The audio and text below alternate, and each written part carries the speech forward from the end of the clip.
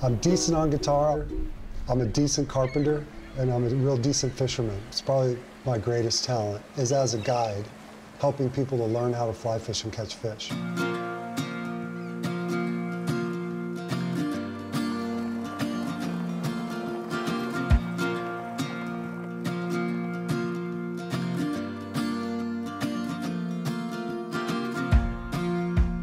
As I became a young man in my late teens and then early 20s, I was just basically in search of something that made me happy, made me feel good. And fly fishing, when I found it, was just immediately the thing I became obsessed with.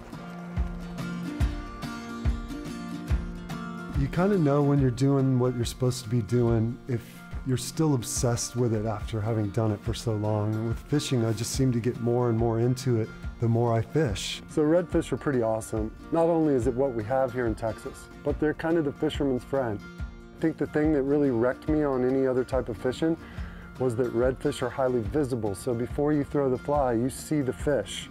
And that really gets your adrenaline running.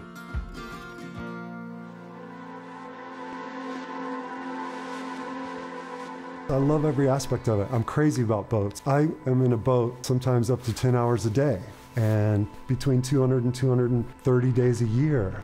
I wouldn't be able to maintain my schedule and do what I do if I didn't absolutely love it.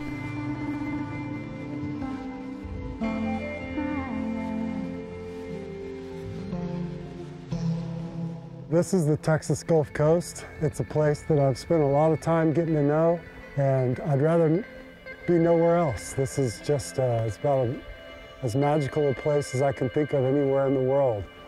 I'm a Texan, so to fish here and catch redfish on a fly rod, it's about as meaningful as any place I've ever been.